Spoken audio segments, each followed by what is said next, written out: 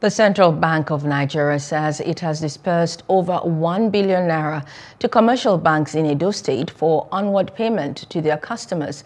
Director, Risk Management Department of the bank, Dr. Blaise Ijebo, who made the disclosure while briefing journalists, said the CBN has allowed commercial banks to pay over the counter up to a minimum of 20,000 naira per person in a day, while appealing for calm from residents of Edo State.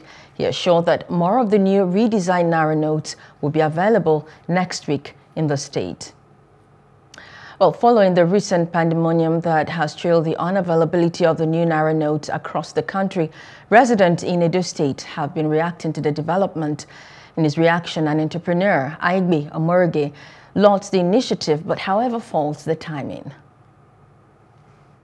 65 has suddenly jumped up to 500, 650 per litre.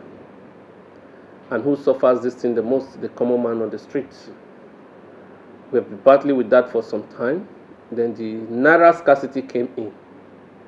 The only thing that we have, or that we had going for us in this country, is the availability of cash. The common man on the streets depend on that.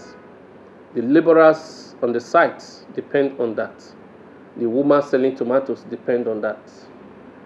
The truck pusher depends on that. Because at the end of the day, they are sure of getting their 3,000 naira to take home. He also challenged presidential candidates of various parties to present their blueprints for small businesses in the country. I want to call on all contestants as far as the presidential race is concerned. We have listened to your policies. We have listened to a lot of things, a lot of promises, which we are not new to. But none of you have been able to tell us if you are going to create a ministry for entrepreneurship or not.